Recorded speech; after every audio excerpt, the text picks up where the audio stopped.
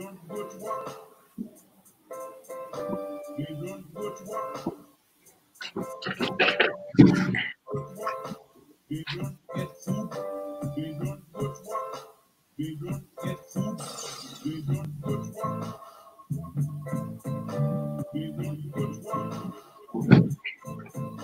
We don't go to work. We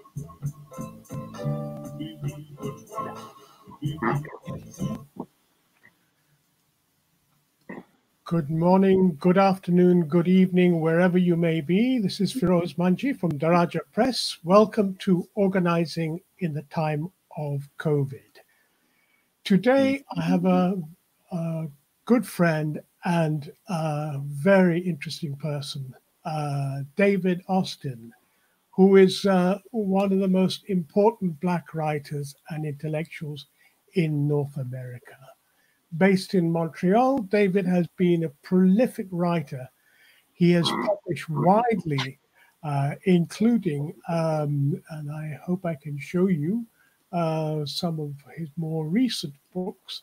The Fear of a Black Nation, Dread Poetry and Freedom, Linton Kwesi Johnson, The Unfinished Revolution. And he has also published books on Moving Against the System, the 1968 Congress of Black Writers and Making of Global Consciousness, Dread Poetry and Freedom, as I mentioned. And he's authored many, many articles on Caribbean and African thought, social movements, the left, and so on, as well as producing documentaries, especially well known for the documentary on C.L.R. James, the Black Jacobins, and on Frantz Fanon. So I'm very pleased to have you on the show, David. Well, it's my pleasure. It's great. Pleasure. Great to have you here. David, I wanted to talk to you to get a perspective on what is COVID-19, what's the pandemic revealed about racism, both continentally, internationally, but in particular for Canada, which has a long tradition of aspiring to or presenting itself as liberal and not racist, multicultural, as they like to call it. What do you feel COVID has revealed? Well, so it's a big question. I think it's revealed a lot, and it's one of those things in which, because COVID has touched everybody, essentially everybody around the world. It's both political, economic, and personal. And I think there are different ways we can respond to the question. Like probably the response to that question prior to George Floyd would have been quite different, or at least slightly different, compared to the post George Floyd murder in terms of what is revealed, at least, or at the very least, George Floyd sort of accentuated some of the things that were already making appearance in terms of what the coronavirus was revealing about Canadian society, North American society, and internationally. So, you mentioned Canada, Canada's being part of North America, but of course there's always this idea of kind of Canadian exceptionalism, or kind of Canadian exceptionalism of some kind. This idea that, and most people, I think, in most parts of the world have this perception of Canada as a kind of liberal state in which the kinds of problems that we associate with the United States, especially the United States because we share a border with the United States, don't exist in this society. Of course, it's a long-standing myth, like the myth of Canadian innocence. And, of course, people who think about these questions and write about these questions or experience this phenomena, of course, know very well that the myth is just that, it's a myth. But I think what has been revealing, or what has been accentuated in terms of people's understanding during the COVID crisis is just how we far from live in an egalitarian society. It's true in terms of indigenous peoples. It's true in terms of people who are racialized in general.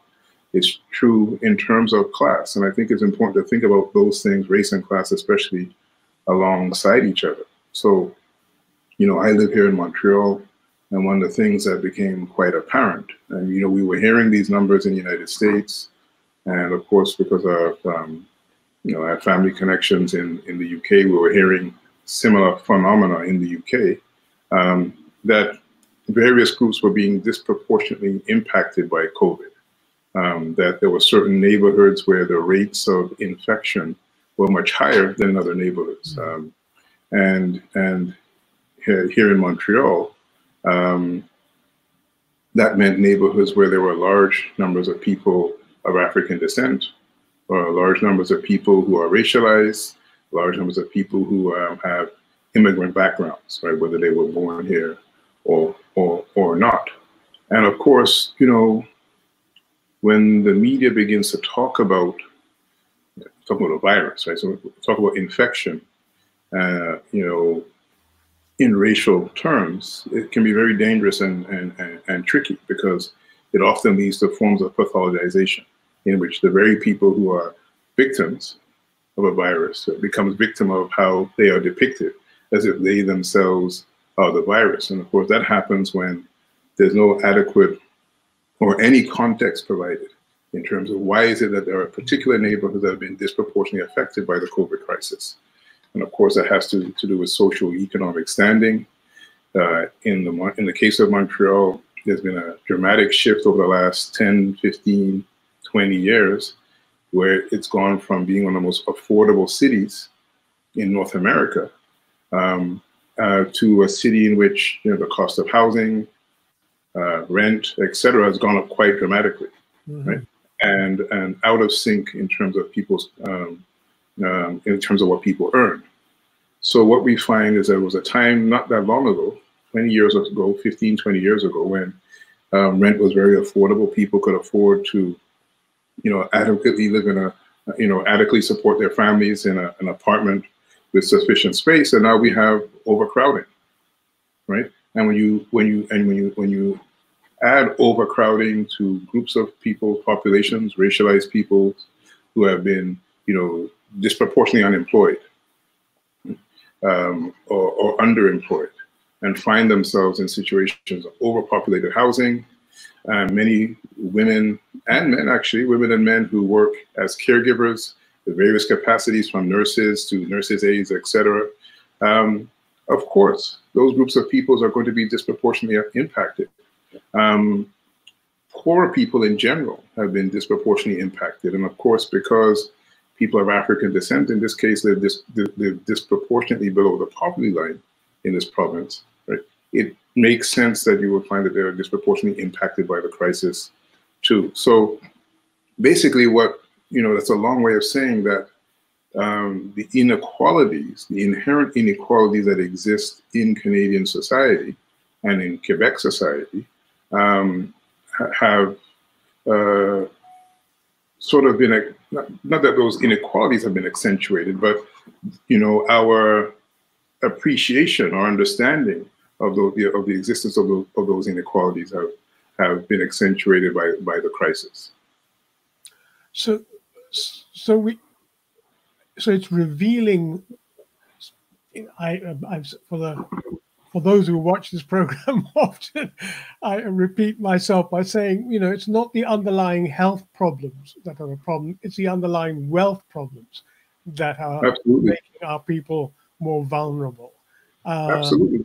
And it just seems to me, I wonder, you know, to what extent, given that there have been mobilizations in Montreal, in Toronto, in Vancouver, here in Ottawa, in response to the outrageous torture and killing of George Floyd, and then subsequently of others in the US, and drawing attention to the killing of Black people here in Canada.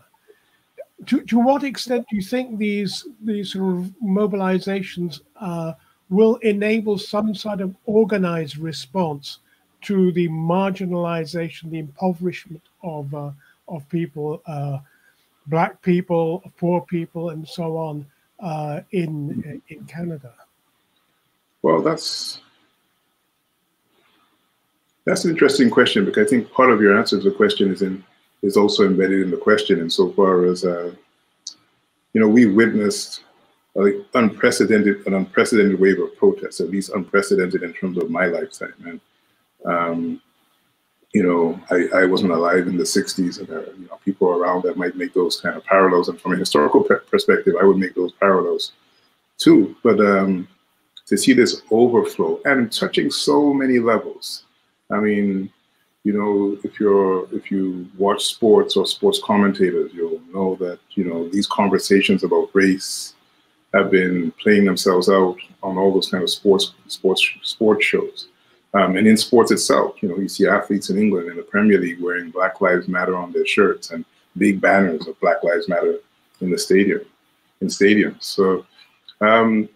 So it's been this groundswell that has touched many parts of the world, so many parts of the world, across Europe, Asia. I mean, there's nobody that has not been touched by this, because people watched an absolutely senseless, unjustified killing, murder, and lynching is a word that people have been using, play itself out, through the media. I mean, so it's unprecedented in that sense, but it's taken the form of protest, which is, and again, to go back to what we were talking about before, the combination of COVID, George Floyd, but also Donald Trump, right? And the antics of Donald Trump have opened up this space for conversation. And I can't think of another time, in my almost 50 years, where I've heard, witnessed on a grand scale, playing itself out also through the mass media, conversations about race dynamics, conversations about white privilege, et cetera, et cetera, et cetera. In fact, conversations that used to play themselves out more in intellectual circles, academic circles, right? Some of that language is now being appropriated through the media. You can listen to some of the call-in shows, people are making reference to their privilege and this, that, the other. So all of that's been really interesting. And of course, on a level of self-organization, this mass process has been really impressive in terms of putting certain questions on the agenda. But then part of your question asks about, you use the word organization, and it kind of raises the question of what are we organizing for, right? So what does organization really mean, and to what end? Yeah. And that's where it gets a bit complicated and tricky, I think, because, there's a lot of talk about the Black Lives Matter movement as a generic movement. But of course, it's comprised of a range of people with a range of perspectives and opinions, and even to a certain extent, goals and objectives, right? And if we broaden beyond Black Lives Matter, think about the various kind of traditions in Black thought and politics, we could maybe broadly draw two categories. One in which there's a level of protest and organization that is tied to having a seat at the table. In other words, it's kind of more reformist. Its perspective is more tied to thinking about, well, how can we find more Black people, or place more people of African descent in positions of power and authority as a way to affect change, right? And then there's the other tradition, which we might loosely refer to as the Black radical tradition, right? Which recognizes that there are inherent flaws in the system itself, and it's the system itself that needs to be changed, right? And I think it's fair to say that that dynamic has played itself out in many circles in terms of Black Lives Matter, right? And that these conversations, I'm saying Black Lives Matter, but I think we have to be careful and just we're talking about Black political conversation and mobilization in general, and not all of it necessarily under the banner of BLM. But, it raises this question of, like, what is it that we are fighting for, right? And when I think about this question, there are a couple of people that come to mind: Claudia Jones, C.L.R. James, Walter Rodney, among others, who were always clear in terms of perspective about the fact that we need to think about race alongside class, right? And that if we think about race alongside alongside class. Inherent in those dynamics is a critique of capitalism, right? And you know, the kinds of inequalities that we're referring to when we're talking about housing, we're talking about unemployment, access to education, et cetera, and we can extend that to the prison industrial complex and rates of incarceration, the disproportionate rates of incarceration of people of African descent, but also indigenous peoples in the States, also Latinos, right? All of that are part of a systemic problem or a system, right? Where institutional forms of exclusion play themselves out that disproportionately impact people, and I don't want to just broadly use the terms racialized people because it affects racialized people in different ways. So disproportionately impacts the lives of people of African descent in this context, indigenous peoples, and the poor. And when Black folks are also disproportionately poor, clearly it disproportionately impacts the lives of poor Black folks in that sense too, right? So whereas, you know, there's a lot of conversation about Black Lives Matter in a very broad sense, as I was saying earlier, I think we need to look at the kinds of questions that are being posed by different groups and how different groups are thinking about how we organize for change in ways that radically transform the system that reproduces these forms of inequality, as opposed to another tradition that sees itself as part of the system and searching for more inclusion into the system, a redistribution of power at the top, but in ways that still facilitate the very forms of exploitation and oppression that presumably we're fighting against. So, yeah, I guess it's a way of being cautious about how we sometimes talk about, you know, Black politics and Black movements in the single, or in the plural sense in this case, as being uniform and homogeneous. When, you know, there are nuances to the conversations that are happening right now. I think one thing that we can say though is that a window opened a few weeks back in the aftermath of George Floyd. And you know, the level of conversation may be unprecedented in terms of thinking about racial dynamics. But then it raises the question again of like, so what's the objective of those conversations in terms of what we mean by social transformation? Are we talking about the kind of change that negates the forms of inequalities that we live with on a day-to-day basis that affect some groups more than others, but largely affect the poor and the dispossessed, and disproportionately among those people of African descent, Blacks and Latinos in the North American context, and indigenous peoples, among others? Or are we talking again about having a seat at the same table that's responsible for all these inequalities in the first place? So, but do you see any signs of a move of greater democratization, a greater, more collective organizing, because it must start there? It's the definition of where we want to go surely is a product of the kind of conversations that can be held in democratic spaces. Do you see that happening at all? Of course, because I think, you know, the conversations themselves are part of that kind of, you know, democratic process that you're referring to in the best sense of that word.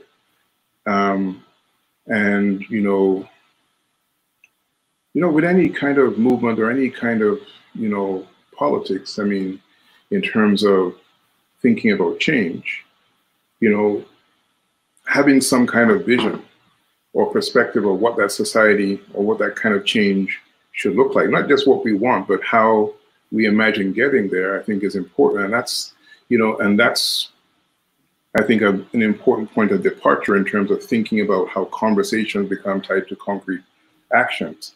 You know, and I'm saying that at this stage, there have been many kinds of conversations, but, you know, in some respects, those conversations are not new. I guess kind of what I'm saying too is that, like, some of those conversations perhaps could be more, I mean, what's the word that I'm looking for? We need to talk more about exactly the kind of society that we want to live in, right? And that's the basis or the foundation for talking about how we arrive at building that kind of society, or how we, and I think this is the important question, how we organize to bring about the kind of change that is necessary to bring that kind of society into being. I think right now, in the US context, a big part of that conversation is tied to the upcoming election, right? So then we have a conversation in terms of, I'm not saying this is like the sum total of those conversations, but a big part of how that conversation is playing itself out in the mass media is about getting rid of Trump, right? And of course, the alternative to Trump is Joe Biden. But then in terms of the kind of change that we're talking about long term, and keeping in mind that what happens in the United States affects people all over the world and absolutely affects our lives here in Canada because we share a border, in terms of trade, in terms of like the whole kind of cultural, political influence. You know, we're in a difficult moment in which politics in some circles, and of course, because, you know, there's a madness that's been happening in the White House over the last 4 years, of course, it's a natural conversation. But the concern is that politics is being sort of reduced to these two very limited alternatives between Trump and Biden within the framework of the same political economic system that has reproduced the kinds of, reproduces the kind of society that leads to the acts of violence against people of George Floyd, or many people in the Canadian context too, or again in the Canadian and in the overall North American context, the ways in which people of African descent are disproportionately incarcerated. So, and these questions are being raised. I don't want to, you know, these questions are being raised. I think about some of the, you know, could we imagine 5 weeks ago, 6 weeks ago, before the murder of George Floyd, that a conversation about defunding the police or thinking about a state beyond police would have been possible? And the answer is absolutely not. I mean, the people, you know, folks who have been talking about these questions in terms of the prison industrial complex and policing for years, all of a sudden were given a, you know, because of the space that opened up in terms of the protest, were given a platform. I'm thinking about an article that my very good friend, for example, Mariam Kaba in New York wrote, that was published in the New York Times very recently, on defunding the police, right? I mean, it's unprecedented in that sense. But in a way, Feroz, that window, which was open just a few weeks ago, has already closed in some respects. I mean, the conversations are ongoing, but they're not playing themselves out in the same public way, and particularly in terms of the mass media, in the way that they were before. So the big question becomes then, outside of the spotlight of the mass media, which, you know, for at least 2 weeks straight, maybe 3, was covering the BLM movement, the protests, and basically anything that Black folks had to say in relation to race. Now that that conversation has sort of been pushed to the side and that news cycle has gone, you know, how do we continue that conversation about how we organize for change? Beyond protest, which is profoundly important in terms of highlighting forms of just injustice and inequality, and outside of the spotlight of the media, which has gone through that cycle. And I imagine we won't see the likes of that level of coverage about race, etc., anytime soon. Do you think so? I mean, I'm surprised at the number of articles I've seen in magazines like Newsweek and Time magazine, which are not known for their particularly progressive stance, opening up conversations even this week around that. And I'm just trying to imagine, what impact is that having on Canada? I mean, this defunding the police, the incarceration movement, etc., is very much, I think, in the forefront in the discussions in the US. What about this side of the border? Well, it's been pretty much the same conversation, and you know, I think, you know, we don't just share a border. Like, there's this kind of generic thing that we can call a North American culture, like where there are, of course, there are certain specificities in terms of the institutions in Canada, political, social, versus those that exist in the United States on a federal, provincial, state, city level, etc. There are, of course, there are differences, but you know, that border has historically been quite porous, you know, We all, as people living in Canada, have family who live in the United States. My sister lives in the United States, for example.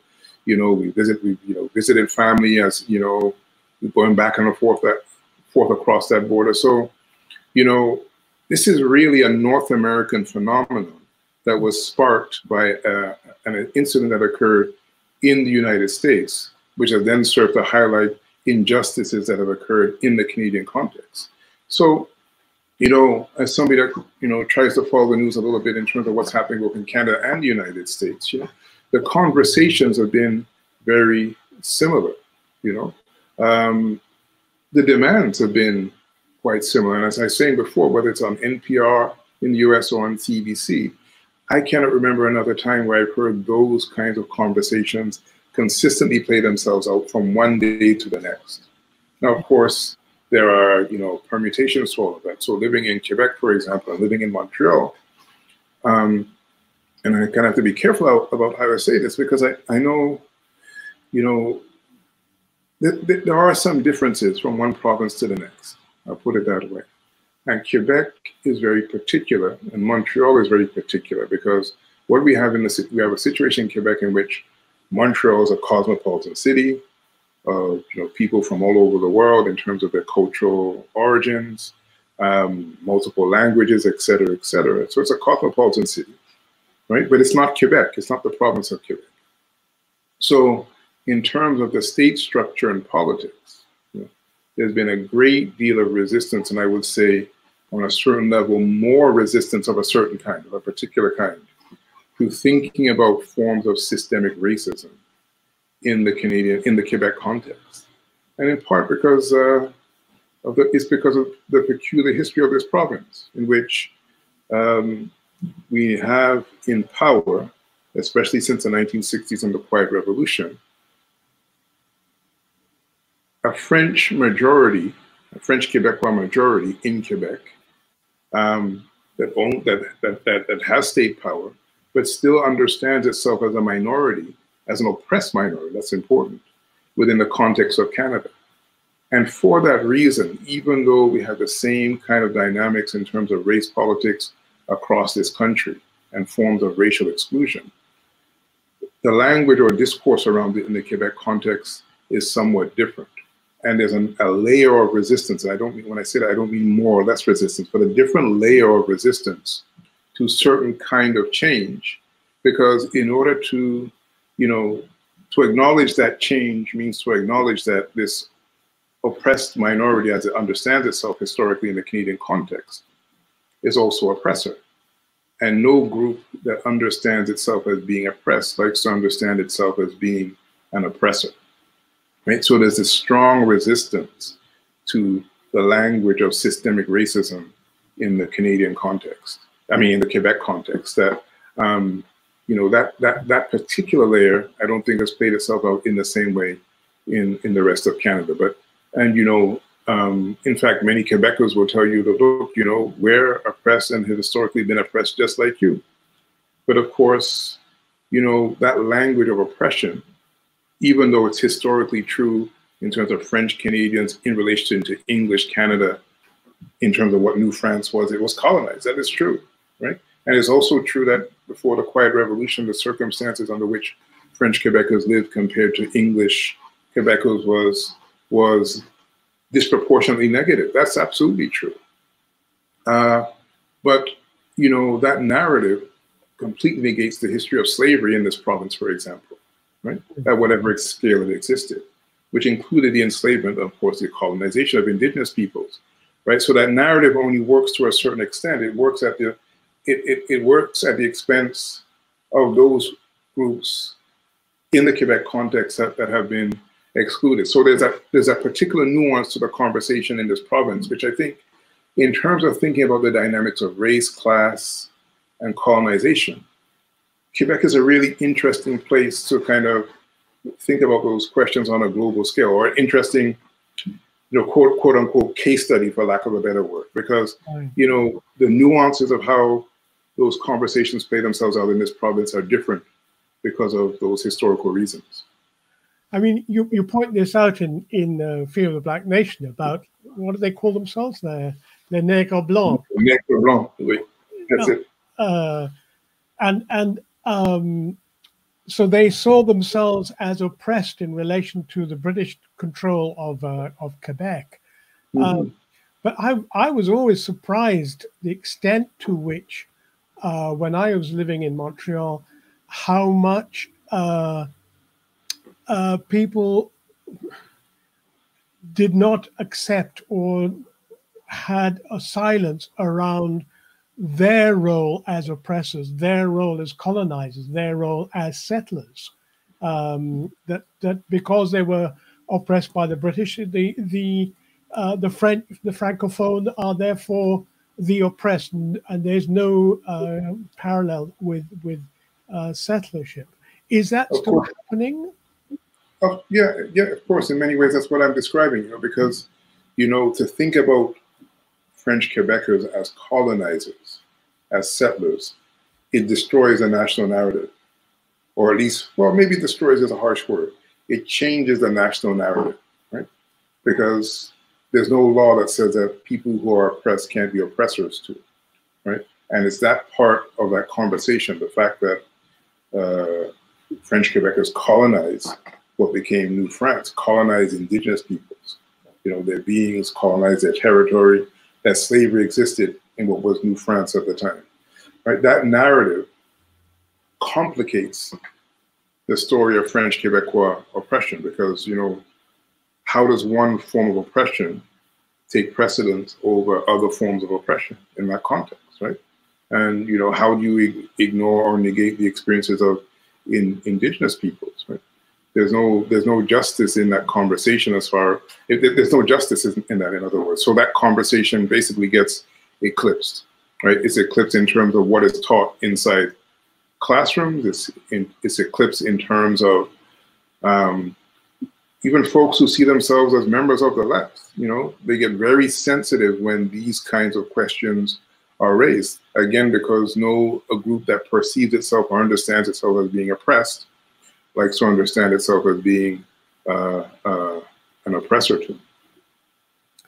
Yeah, you mentioned earlier on that this is an unprecedented period. These conversations happening, but I mean, I recall that which you wrote about in the late 60s, early 70s, both in Europe and here across North America, there was a real uprising, a real organizing. There were conversations of all kinds and organizing of all kinds, some really quite unprecedented forms of alternatives, in a sense, state power that the Black Panthers, for example, organized. They always presented as military, but they were real community organizers.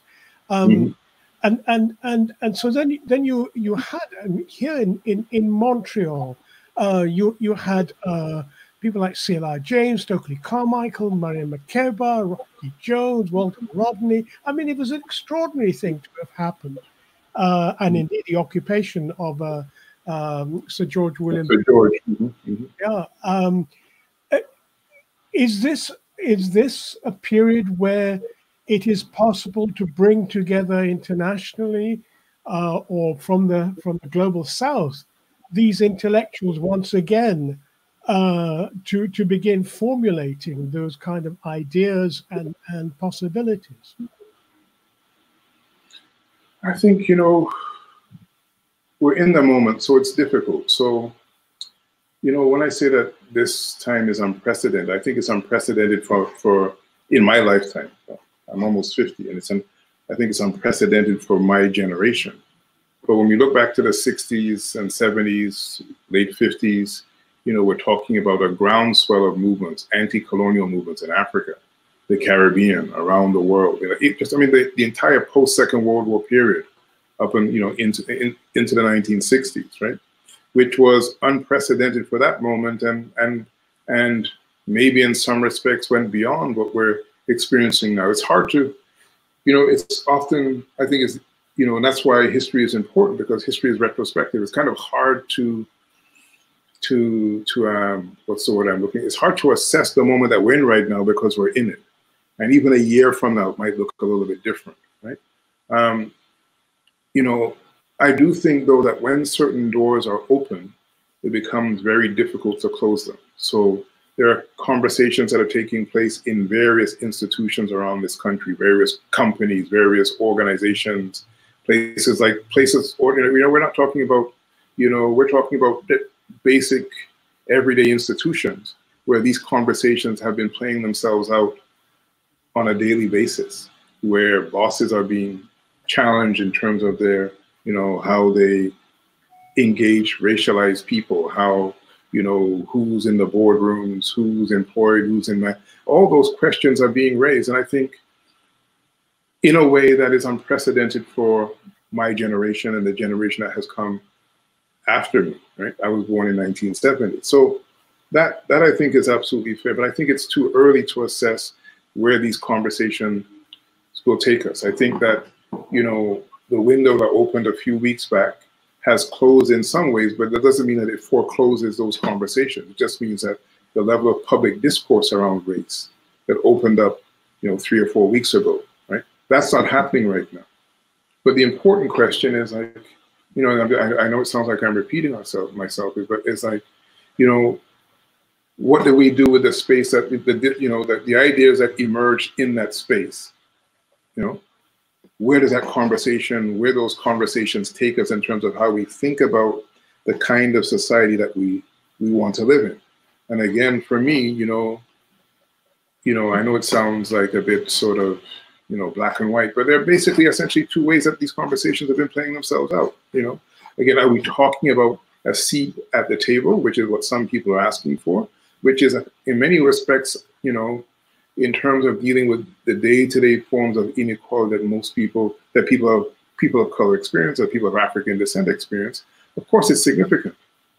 Yeah?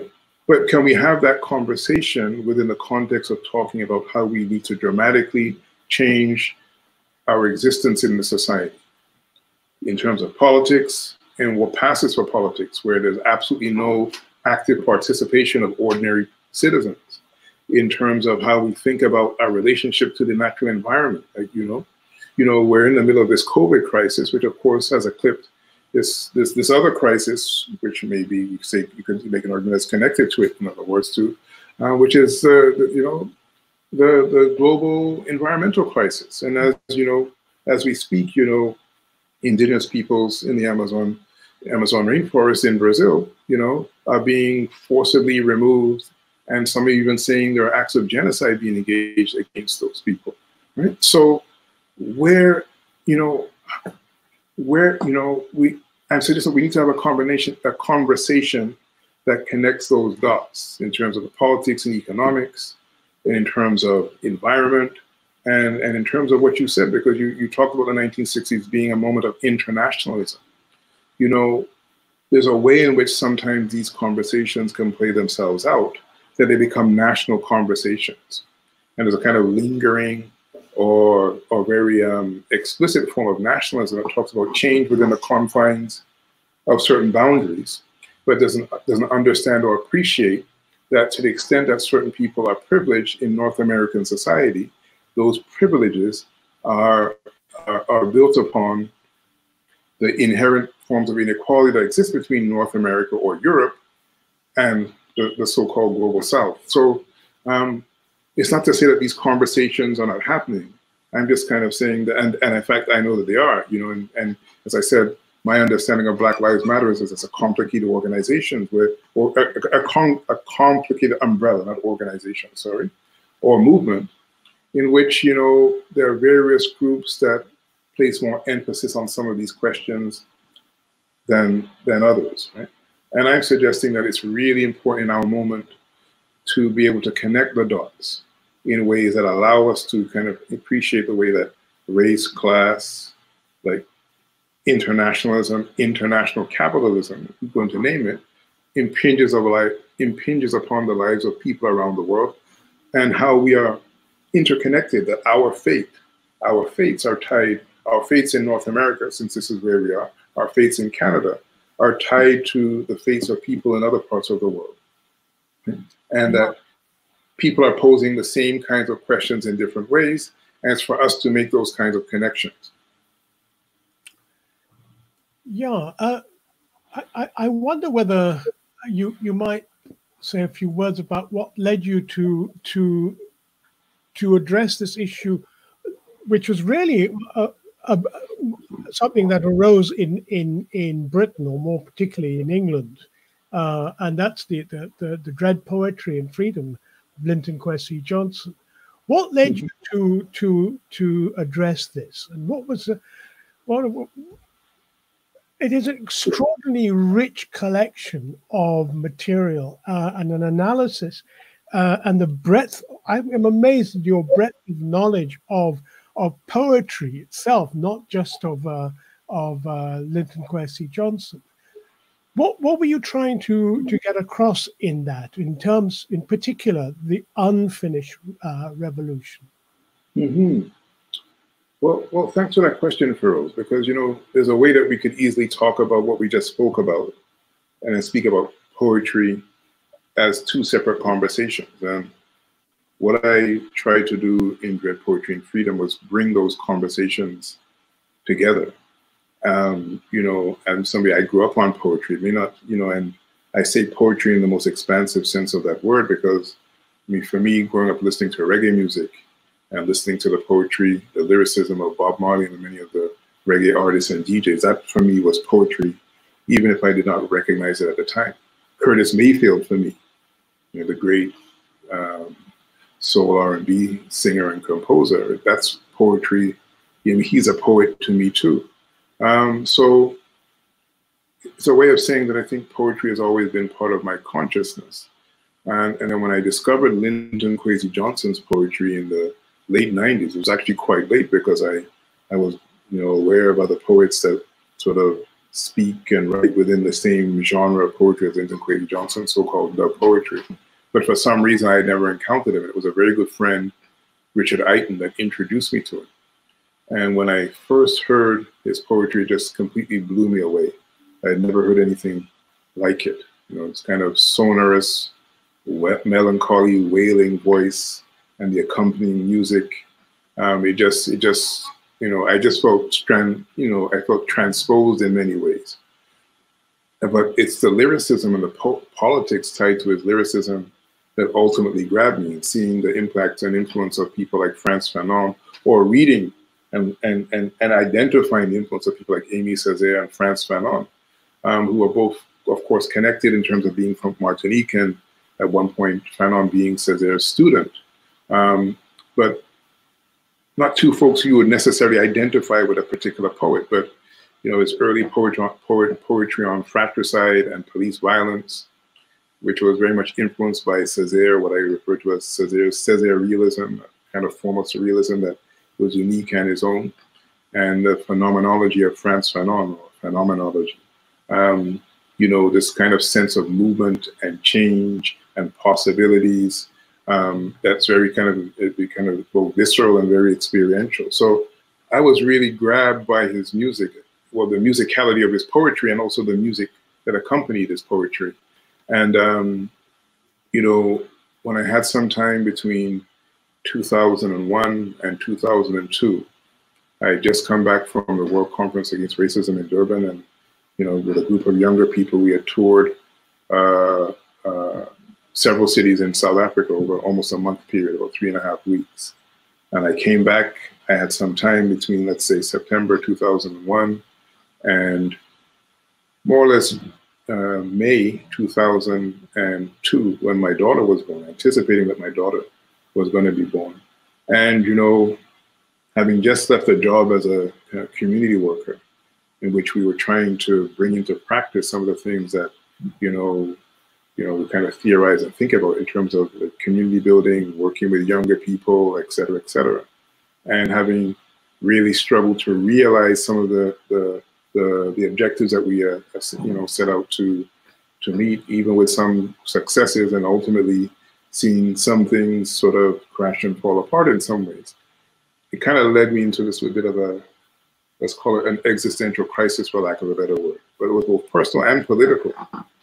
And it forced me to kind of think about the very question that we're talking about today in many respects. What is it that social change means, right? You know, what is this thing about? How do we think about organizing for change? And while I don't have the answers to those questions, I try and spark a conversation about those questions in the book. And it's interesting, what is interesting though is that those questions and my responses in a certain kind of way to those questions came about by writing through the work of a poet.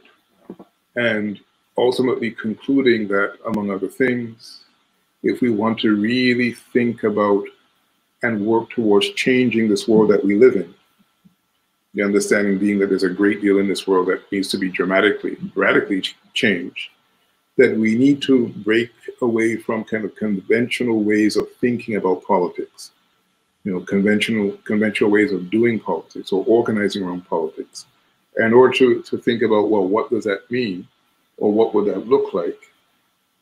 I suggest that a point of departure is that we need to try and tap into the same kind of creativity that artists tap into in their creative endeavors. In other words, artists are not restricted by, and poets in particular, I refer to, of course, are not restricted by the same boundaries and rules, right?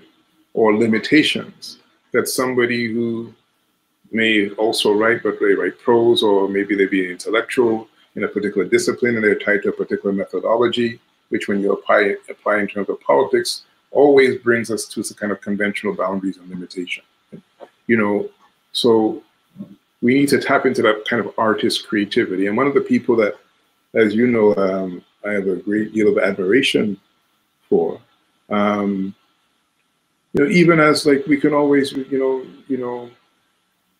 not hagiography, like we can always raise critical questions, and we should always raise critical questions about any thinker. But when I think about, my life as a young adult into, teenager into adulthood, the one person who I've been consistently reading, going back to, and engaging is C.L.R. James. And it's no coincidence that C.L.R. James was what Paul Buell has referred to as an artist as revolutionary. In other words, he attempted to apply creatively his sensibilities as an artist to politics.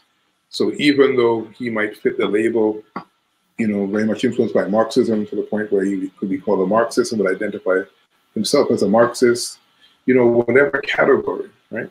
He was always bending the rules of those categories, right? And making those categories his own, or creating new categories of thinking, right? As a way of thinking about how we imagine and create a vision of the world that we would like to see. And I know that can sound a bit, it could probably sound a little bit out there, but I think what I'm clear about, or what has become clear to me over time, is that without a kind of vision of where we want to go, a clear vision of what kind of society we want to live in, we can't really begin to talk about how we bring that society into being. So, and it brings us back to the conversation we're having before about so any kind of political conversation is important, and having a space to have that conversation is important. But it requires creativity and imagination and, thinking in order to do, and the doing that we do influences how we think and imagine. So it's this creative dynamic process that unfolds over time. And sometimes we have to step back and engage in serious reflection. And, that is work. Oh, that's serious work, actually. It's important work, and it's practical work, because otherwise we get stuck into the day-to-day of politics, which is part of this machinery, right? And before we know it, we're wrapped up in the same systems that we're trying to transform. Yeah. Yeah. I just wonder whether I shouldn't just make sure people know that your book, Dread Poetry and Freedom, was published by Between the Lines. And I strongly encourage anyone watching this program to get hold of a copy. It's available in both soft cover and as an EPUB. Just to clarify, so the Canadian publisher is Between the Lines, and internationally, including in the UK, it's Pluto Press. Oh, it's Pluto Press in the UK, and then and internationally. But very strongly encourage people to have a look at this very, very rich text. I was curious that Linton Kwesi Johnson just won the Pen Printer Prize. That's right. Freedom of expression, which I thought, well, I suppose it's the freedom to express in the way that he did, or was it a freedom of expression in the conventional way? Yeah, that's it. That was it. I mean, yeah, I don't know much about the prize itself, but what I can say is that, Linton Kwesi Johnson is at an interesting stage in his life. He's been doing what he does for a long time. He hasn't produced a lot of poetry recently. But his poetry, and the mark of a great poet, that his poetry still stands. And his poetry still speaks to the time in which we're living in. So when I listened to Sonny's letter in 2020, which is a poem written in the form of a letter about a young man writing behind prison, writing from behind the prison bars of Brixton Prison, because of an altercation with a police officer in which an officer loses his life. I still get goosebumps sometimes listening to that poem.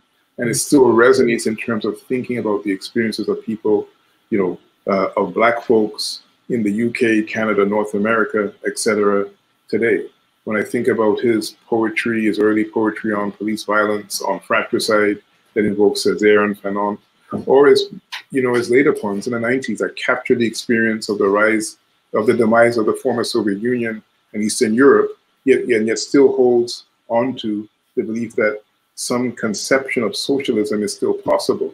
In fact, even more possible in the aftermath of the collapse of those moribund states. When I think about him as a poet and the kind of the longevity of his poetry, I'm not sure what freedom of expression quite means in that sense, but I think that his poetry still stands the test of time. And if freedom of expression means being a voice for freedom, he has absolutely been that kind of poet. He once referred to the great poet from Guyana, Martin Carter, as the political poet par excellence. And I think it's the kind of title that his poetry, that he as a poet well deserves too. There are several generations that have been, that have been groomed on his poetry, and his poetry has taken him and his work around the world. You go to South Africa, you go to parts of Europe, Germany, Italy, well beyond the UK, in France. His poetry still speaks, and interestingly, across languages, and obviously in the Caribbean too. It still speaks to, these questions of social justice, fighting against forms of inequality, and ultimately bringing about the new society that we all hopefully, if we're on quote unquote the right side of history, we hope and wish for.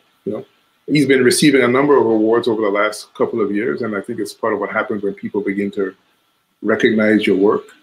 Early 2000s, his poetry was published in the Penguin Modern Classics edition, Penguin Modern Classics edition, which is the only living poet they've published. Exactly, he was the only living poet at the time, the only living poet that was published in that series, right? So that was considered a big deal, especially for somebody who considered himself a poet of the underground. Now that was true at the beginning for sure, but of course, once he started putting his poetry to music, first with Virgin Records, which he helped become a big record label, but then later with the same Island Records, the same label as Bob Marley, right? He was no longer simply an underground poet, but was a poet whose poetry, recorded, was reaching hundreds of thousands of people, maybe even millions of people around the world. So, he's seen that kind of arc, and I guess at this time of this moment in his life, people are beginning to reflect on the importance of his poetry and his work, and who knows what other kind of accolades will come his way. He may have an interesting choice to make politically if the British monarchy approaches him with those those various titles, right? Others have absolutely rejected them, right? It'll be interesting to see if that happens. Yeah. If they haven't quietly approached him before, how that plays itself out. Yeah, yeah, yeah. Well, you use the title or subtitle and the unfinished revolution. And every time I have a conversation with you, David, I feel that there's an unfinished conversation. We could be talking all day, and I don't think I would get enough from all the thinking that you do.